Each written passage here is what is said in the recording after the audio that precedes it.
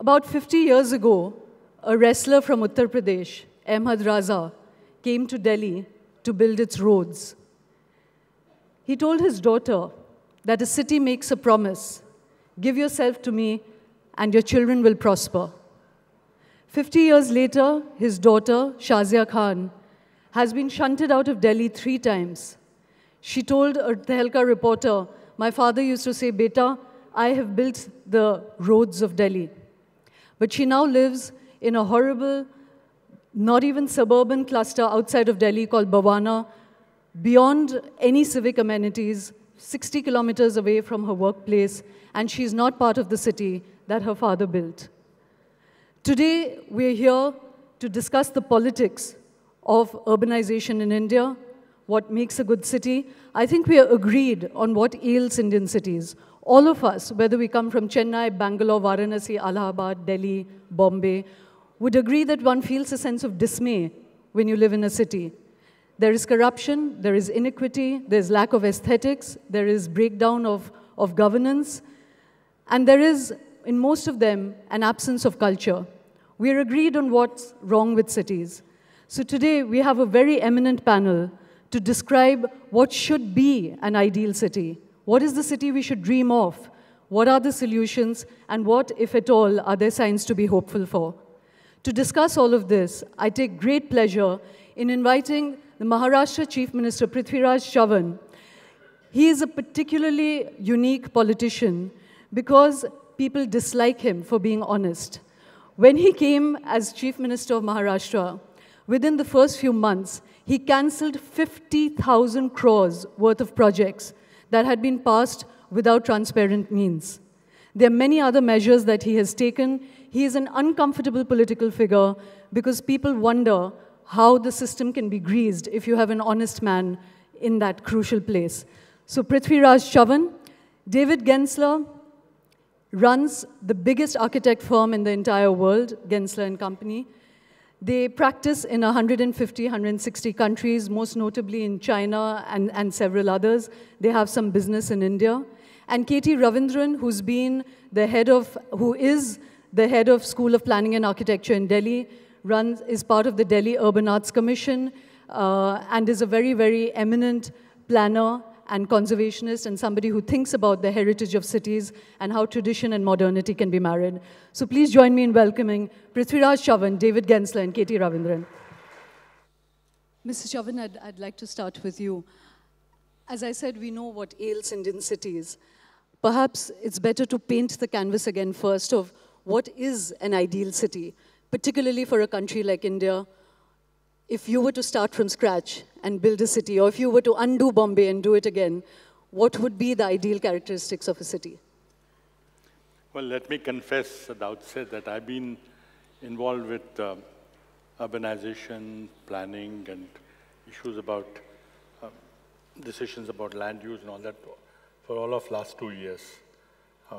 I'm not a trained town planner, I'm not a trained architect also. I'm an engineer by training. But I was put in this chair exactly about 2 years back, and I decided to keep the urban development portfolio with me. And over the last 2 years, it's been a very exciting journey, trying to grapple with the problems of a growing metropolis like Mumbai and lesser degree Thane, Pune, and Nagpur. And I honestly must confess, I only bring experience of Maharashtra. I have very little experience of what other cities have done. I've heard about it. Presentations have been made. And I've interacted with academicians from Mumbai and other areas. So I think, and I can only speak with the problems of Mumbai. So my remarks would necessarily be restricted to what is my personal experience of Maharashtra, particularly Mumbai. We face a huge challenge of urbanization. In Maharashtra, which is, I always say, there are only 11 countries which have a larger population of state of Maharashtra. We would have been 12th had we been a country. We are the size of Mexico, larger than any European country. 46% of the entire population of Maharashtra is today urban.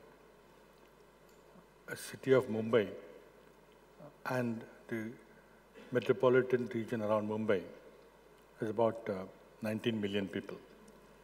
At last count, 2011. It acts as a huge magnet attracting people looking for employment opportunities. And there's a huge pressure on civic amenities, housing, even drinking water, transportation. And therefore, the paradigm of constructing townships in one location where it's possible and paradigm of creating industrial areas where it's possible and then making people commute and trying to build transportation infrastructure has been the model which we have followed. That has to change. There's a huge pressure in all our urban agglomerates, Pune, Nagpur, particularly Thane, of illegal construction, of trying to contain slumification and people migrating into the city. And do you contain this pressure and make cities sustainable with legal enforcement or trying to decongest cities by creating new points, satellite townships and all that? These are the challenges that we face. Obviously, my ideal city planning would be, or a metropolitan town would be, where people do not have to commute, that there are integrated localities created where the economic opportunities exist side by side with social infrastructure and decent, dignified housing. That we've not been able to do. If I can add a few words, pre-91 economic reforms, the government of India decided where a large mega project would come. It would necessarily come in a backward area and the township would get developed there. Post-91, we are left it to market forces. And then obviously market forces will go where maximum profits are there. And so time has come to reorient our thinking, I think. And that's what I think we're all trying to do. No, that's a really important point you've made, that earlier the whole idea of creating cities was that you would create new opportunities in other places. Today we have agglomerations around just the same metropolises, which are already creaking at the seams. So Katie, I'd like to come to you. You speak a lot about humanizing cities. You know, Mr. Chavan has spoken of some of it. And perhaps we can discuss, this session in two halves. One is the city from the point of view of the working classes and the poor, and cities in terms of the rich and the professionals, and how the two must aspire for a sort of common goal. So to begin with, if we stay with the working classes, as Mr. Chavan was saying, that his ideal would be if there were working opportunities and housing within a small radius. Is that at all possible in India? Is that thinking happening at all? And again, what would be further characteristics of a human settlement? Well, I couldn't agree with him more, that the only solution we have for future is of mixed use. We have, actually, India has always been a mixed use country for thousands of years. It's only from the 30s and 40s when we introduced so-called scientific planning that we began to segregate things and divide everything into zones and then see them as cast in stone. So that attitude has to change, and it is already beginning to change. I think in many states in India, they've already adopted, like Madhya Pradesh. Delhi Master Plan also talks about certain level of mixed use. So mixed use is certainly one way to reduce the kind of commuting that he referred to, people would have to make to work and back. Not only work, to go to institutions, to go to school, everything. So that mix is a very critical factor. But along with the mix, we have to ensure that for it to be a just city, there has to be the basis, has to be equity, has to be the basis of planning. And that means basically that we should be able to reach amenities and facilities to all the people in the city. And I think till we can house people in reasonably good environments, not just piling them on high-rise buildings without any amenities, but actually housing them in viable environments, unless we are able to do that, unless we are able to arrive at a just city or a city that can talk about equity, I don't think we should be looking at a future for our cities. because your fast-burning fuse will be in operation if it doesn't happen. No, in fact, two things, Katie. One is that, as you said, there's a strange government policy of wanting almost maximum urbanization. And if I'm correct, I think, we're already at 40 and 50%, and the aim is to get 85% of India into cities. But the cities are not planning for the people at all. So you're pushing them out of the rural hinterland. The city doesn't want to absorb them. And there's a great degree of social unrest that is building up. Delhi, for instance, has 500,000 people coming in every year. And I think there's 10 lakh houses missing, So I want to come back to some of that. But David, first, this idea of dreaming cities, I think pretty much, if one can speak in generalities, almost all of middle-class India dreams of Singapore, Shanghai, Dubai as being the ideal cities for India. You do a lot of work in Shanghai. Is it a good city? Is it the ideal human city? Well, I think that Shanghai is actually a very vibrant city. It's one of the most exciting places that we do work. But it has its problems. One of the things about having an authoritarian government is that you can get ahead of urbanization in a way that you can't in a democracy, or I haven't seen governments be able to. They can build the infrastructure and allow demand to follow, as opposed to the challenge of India, which basically is chasing demand and urbanization.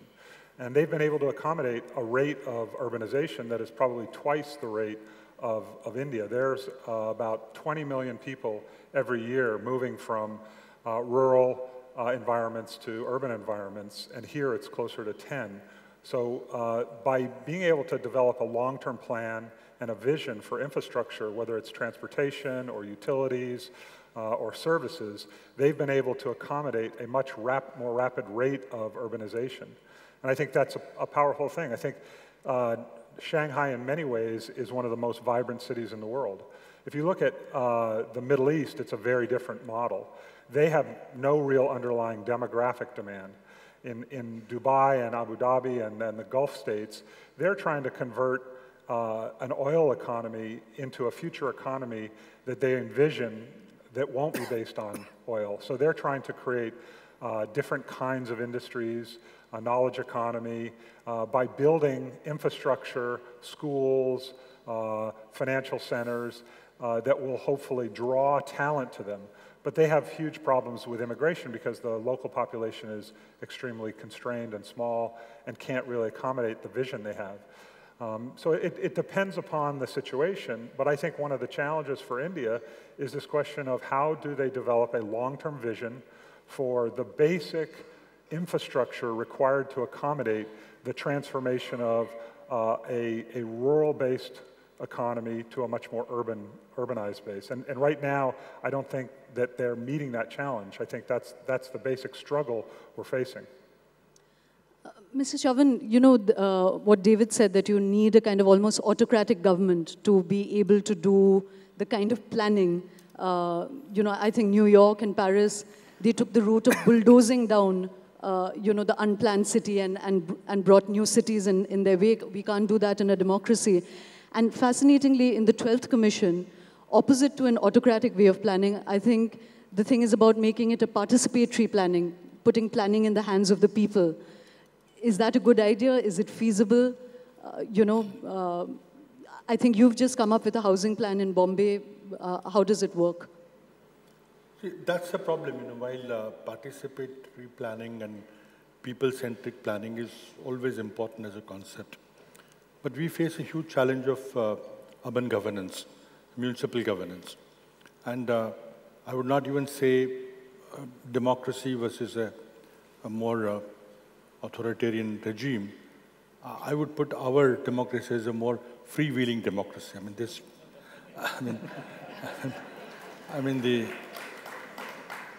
the challenge is there are great planners in India. We can get best in the world. It's not difficult, but how do you implement that? And how do you get over the populist decision-making which the elections and the vote bank politics imposes? For example, in 1997, I'm again coming back to Mumbai because that's my experience. I want you to focus on Mumbai. Yeah, because In 1997, the then government, coalition government in Mumbai, announced a policy for making Mumbai slum-free. That time, there were 8 million people living in slums. 0.8 million people, 8 lakh people living in slums. And the government announced that they will give all of them a free house in situ, where they were creating shanty towns or slums. Now, that was a very popular policy, and they thought they could get re-elected. They did not. But it's very difficult for me to reverse that policy. It attracted as a magnet. If you come from any part of this country or outside this country and somehow get into a slum, you're assured to get a free house sooner than later. Today, I have 14.7, almost 1.5 million people officially living in slums. Unofficially, people tell me it's much more than that. Now, I can't reverse the decision of giving a free house and same locality where they're located. These are private lands, these are state government-owned land, there are city government-owned lands, it's a central government-owned lands.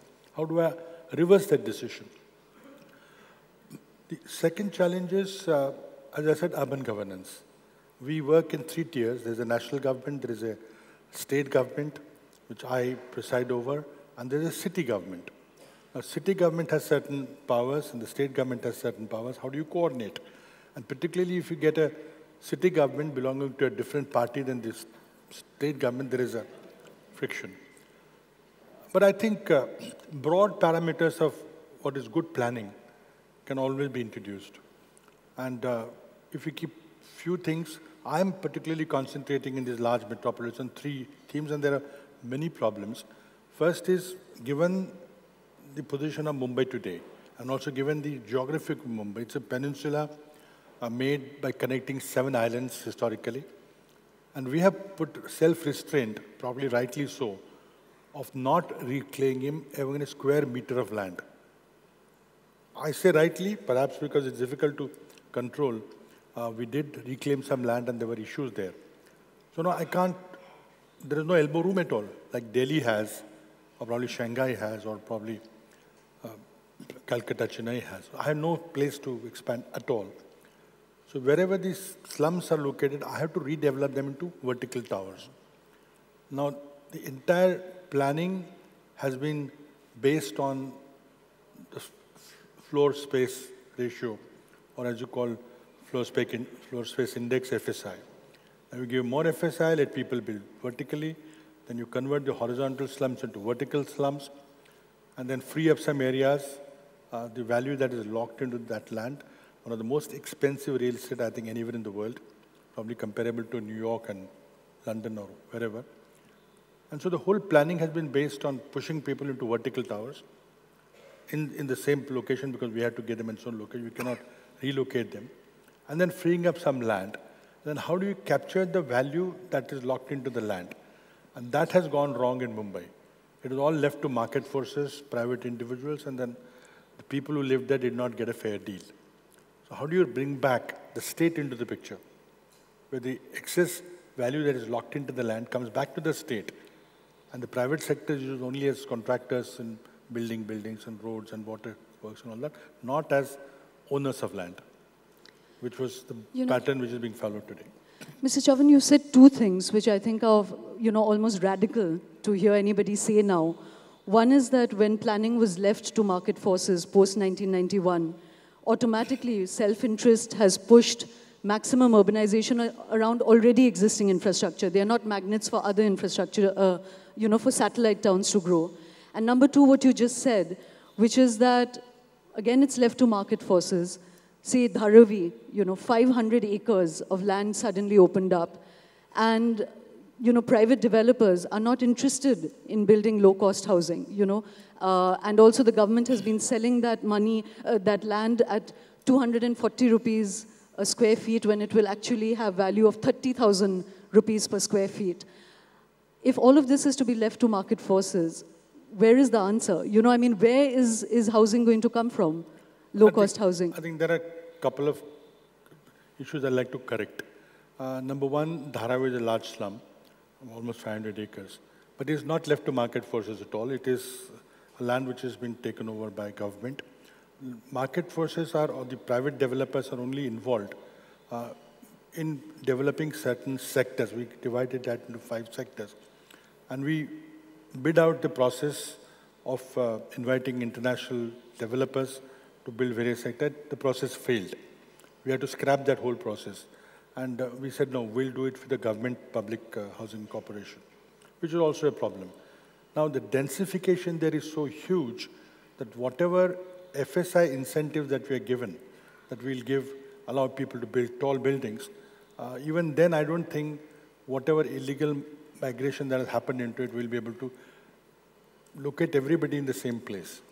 But I will not be able to convince people to move out to area which is 4 or 5 kilometers. So we're grappling with the urban design of that area. Yes, the land value is very expensive.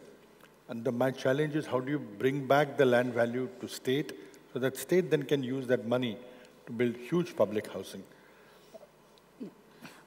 Katie, I just wanted to ask you, just to go back to the Shanghai question, that David said that that is one of the most spectacular cities in the world, and I know you heartily disagree with that. So can you tell us why? Why do you? And can spectacle, large, massive, towering buildings, make the soul of a city?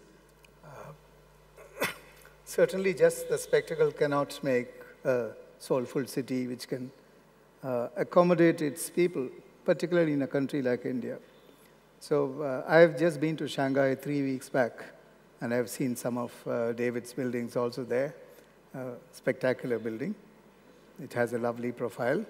But big buildings don't make a city. In India today, you have this 2 simultaneous processes going on. One is of the corporatization of the city, which is what Shanghai is all about.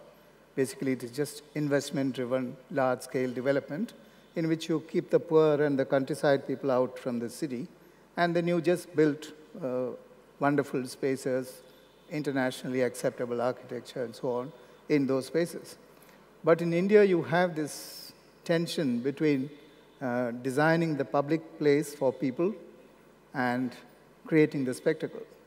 It's a reality that we have the corporate sector as a big presence in real estate as well as in our cities. And there has to be a kind of method of providing for that spectacle also to take place. But there is also parallelly the democratization process of planning going on in India. I think in Bombay itself, I think you have just initiated that interaction between the master plan and the people by using NGOs and other, the Urban Design Forum, etc., as intermediaries for interacting with the people. So the plan is being now taken to the people. This exercise has been going on in Delhi in a somewhat warped way, like many things happen in Delhi. It's also a little kind of twisted, in the sense that you make a plan, which is already a legally binding document, then you take it to the people in Delhi and say that this is what you're going to get. And that's called public participation. Whereas in Bombay now, at least they have taken the master plan to the people. And there is that democratization process which is taking very strong root in India as part of the planning process. So there is this creative tension between the corporate image of the city and the public space for people.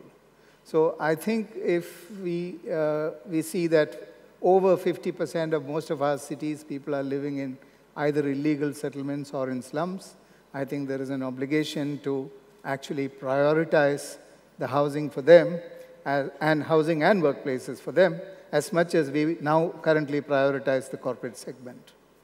Yeah, because a lot of the Maruti unrest happened because the working conditions of the labor, they live in absolutely dismal conditions around a world-class factory, and that is building up. They are part of the city economy, but there's no place in the city for them. That is actually the fuse that is already blown. That is already blown. Is the Maruti factory. And such fuses are plenty in our cities, in different locations. Even in the case of putting people into tall buildings, if you house the urban poor into tall buildings, the lift and the lobby space becomes an extremely dangerous thing. It becomes extremely risky for children, women, and old people because there is no one to man those spaces, and on top of it, they can't even afford to pay for that electricity. So in some cases, the state has to step in and subsidize that for many years to come. I don't know how many years that subsidy can run, of running the lift and the costs of running it. And the social risk remains all the time for children and women who live there. Besides, people who live in slums are used to a kind of a horizontal social networking. That is completely disrupted when people are piled up on top of each other. And the disadvantage that you have when you build very high for low-income housing, I'm not saying that there should be no tall buildings, but I think housing has to be looked at with a different lens altogether. And we need to look at amenities which are provided for them and the kind of approaches and locations for work and their new ways in which they can interact with the growing economies in the city. These have to be designed into housing. Housing is not just about production of houses for people to live in and piling them on top of each other like a box. It's about giving them a living environment. And I think that's a basic obligation in the democratic system, which lies with the state. And I would say that between the alternative of giving free houses to people, like you just suggested, sir, and marketizing or monetizing the land, there is another alternative of actually planning to make them part of the financial plan. And that attempt has never been made in India. Nobody has tried to develop a financial model in which the person who is going to occupy the house can, in dribbles, pay back the money. And they have the money to do so. It's not that they don't have the money. We don't have the financial instruments to make that happen. And that has not been explored in our planning. And this is one reason the quick fix solution is like call a developer, ask him to do a big multi-story building with all the poor housed in it, and you monetize the rest of the land. That's an easy quick fix. But that's really not a solution that's socially sustainable. In fact, Katie, two things. One is that the high-rise debate is a very contentious one, and we should come back to it. But also that perhaps I don't, just as a reporter, I don't agree with the fact that the poor cannot pay for their houses or don't want to pay for their houses. I'm saying they can pay, yeah, because and they want to pay. In Yamuna Pushta, when they were pushed out, almost all the slum dwellers said that they already pay to have tenancy, but it's temporary tenancy. And they said, we are willing to pay 30,000, 50,000, pay anything Absolutely. To have that piece of land legitimately. But we'll come back to the high-rise debate, Katie. I just wanted to ask you, David, we've talked about cities through the politics of the poor and the working classes and how important it is. But what about cities for the well-off and the professionals and the rich? Why is it that Indian cities fail even on that count? We are not cultural centers. We are not centers where, if we are historical cities, then we have some culture. But otherwise, we're pretty faceless on that count. So to come back to my question, how do you make cities lively, intellectually lively and vibrant, even for the rich? And number two, from what Katie said about public spaces, in India, in Delhi, you might have the most splendid, spectacular buildings. The parking lot will be a mess. You might have the most spectacular building. The public plaza will be a mess. How do architects like yourself get enjoined to make the public space around your spectacular buildings as beautiful? Well, let me say to your point about high-rise public housing, which I agree completely is probably an inappropriate solution in many cases. And the U.S. has tremendous experience with projects housing, which have turned into our own kind of dystopic present-day situation. But we not only do tall high-rises, we're working on the Shanghai Tower, which is the second tallest building in the world, but we also do low-rises. I just visited in Bangalore a World House, which we are doing a project with a for-profit housing company for the poor, low-cost housing. We've designed and built houses for $1,500 that somebody who makes $100 a month can pay $20 a month to own their own house in 8 or 10 years. And that's built out of materials that they can participate in that are efficient, and it's designed by them with us to meet their needs, not the architect's vision of what a building should be for them, but they actually can participate in the design of exactly how they want their rooms split up.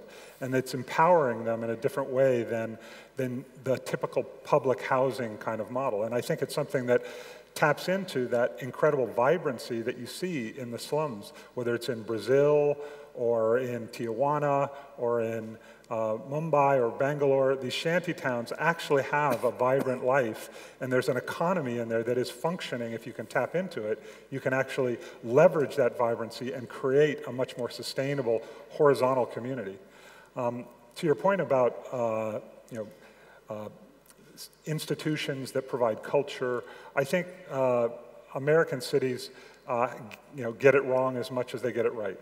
And it seems to me that when we get it right, usually there's a community of leaders that tap into the wealth of that community to create institutions that are leading that culture. And it's been fascinating for me. I've lived in Los Angeles for the last 20 years.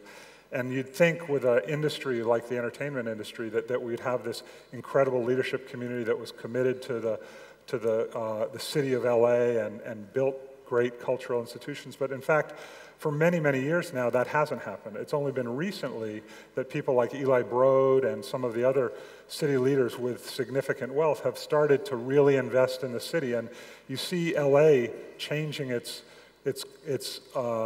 nature from an 8-hour city, which was a very dystopic kind of place in the evenings with not very much going on, to a much more vibrant environment with an entertainment district and a cultural district, and housing is coming back to the city, and we're seeing use conversion and historical preservation happening that is starting to create a real livable city in downtown LA, which when I arrived 20 years ago was nowhere near happening, and it's still probably 10 years off. But I think it's up to city leaders, it's up to communities to take responsibility for building their own institutions, and that takes real commitment. That takes commitment from the wealthy in every community. No, but what about just the aesthetics of a city, about tradition? For instance, you work in 160 countries, but we're reduced to having the same kind of city in whichever part of the world you go to. There is just no idiom difference, there's no, there's no tradition, there's no aesthetics, and it's a super mall culture, I actually think, if you look at Shanghai as an example, when Shanghai in Pudong was a rural area, and they planned a financial center, high-rise center, and that has become, in many ways, a problem because the way they planned it, the policies had setbacks that created these very tall buildings that are islands unto themselves. They're disconnected from the urban fabric. But if you look at the rest of Shanghai, the Shanghai style, which is the juxtaposition of the new and the old, and the preservation of the historic, has taken hold in a way that's exciting. You go to the warehouse district where there's art galleries and a vibrant life. You go to the French Quarter where you can see the old buildings and the tree-lined streets. They've, luckily, before they destroyed it, they started to recognize the value of what they had, and they started to develop plans that preserved it. Now, everything that's old doesn't deserve to be preserved, but that historical context and fabric that exists in cities like Mumbai and Delhi and around your country and in China have become a huge, valuable asset to those communities. It's not about creating a city of 100-story buildings, but you have areas, like in London, they moved, Canary Wharf was the area that they identified, an old warehouse. In 1970s, they started it, and it went bankrupt even, but it's become this vibrant financial center that the city can feed off of, but it hasn't ruined the city's historical fabric. We're running out of time. This is just such a gigantic topic. Sir, I'd just like you to share with us a really difficult decision that you've had to make related to a township project, a city. What were the considerations that went into it? Whether in sanctioning a project or in scrapping a project. Can you share with us some inside detail of, just being in government? Yeah, only basic two themes that I worked on. One was that Mumbai real estate is one of the most expensive real estate in the world. And the value that is locked in the public land or government-owned land, or even private-owned land, must be recovered and must come back to the state. Secondly, whenever you get any public involvement, it must be a transparent bidding process, which it was not. With these two principles, we were able to take many decisions. One other thing was there was a lot of lack of transparency and opaqueness into sanctioning plans. A lot of concessions could be given by every officer, and people virtually had to take about 40 different permissions before a building could be sanctioned. There was a huge lot of rent seeking. So we rewrote the building rules. Of course, it's not a perfect situation here, which has brought in a level playing field between small builders, large developers, everybody. And I think by and large, it has been welcomed. We're also capturing the excess value, asking people to pay upfront for whatever additional FSI they get. We are the first state to enforce that every large building housing project must have 20% reservation for economically weaker sections. Government will take them over at a construction cost, no profit, no loss, and then hand it over to needy people on a lottery basis.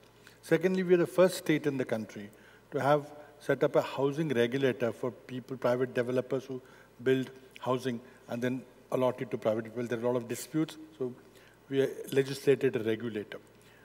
My idea of decongesting is we just cannot wish people away. I don't have land. I have constraints like heritage district and what David talked about.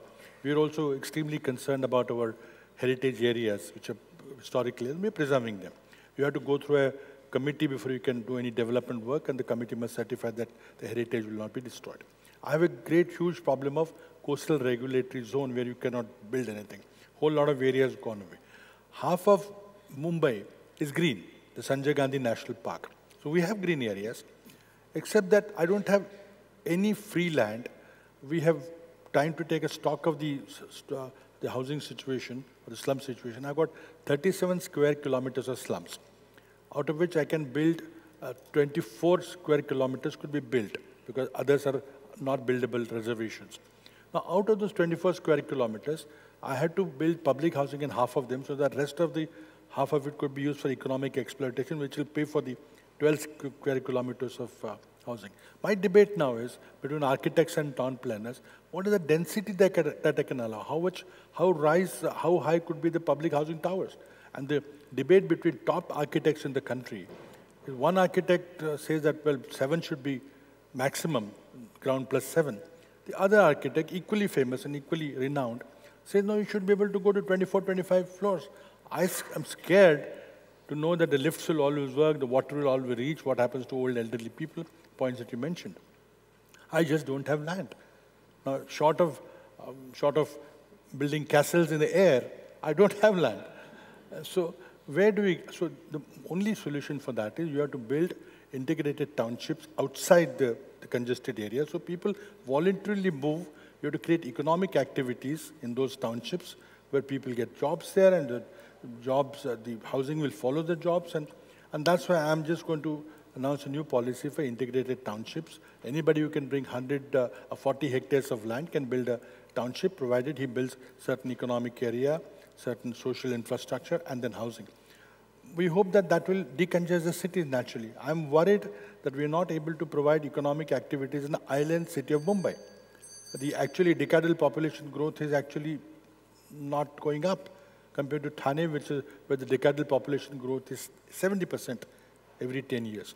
I think we are putting in some policies where we incentivize people to move, request central government to make more land available, and rework the redevelopment schemes that we have got from slum redevelopment. I'm sorry, we'll have to leave it there. There are many, many strands that we haven't followed through. When I asked you, David, about tradition and idiom, I didn't just mean heritage and modernity, just the two juxtaposition, but that why must every modern building look pretty much the same across the world, Can there not be differences in culture? That was one thing. The other, Katie, which I know you would have spoken about, is of can we not learn from tradition, in terms of energy conservation and much of that. But we'll have to leave it there. I particularly, again, want to thank Mr. Chavan for at least making a beginning in a conundrum as gigantic as Mumbai, making it in the correct way, giving us signs of hope. Rousseau has a wonderful quote. He said, Houses make towns. It's citizens that make cities. Let's hope we emerge better citizens from this session. Thank you for listening.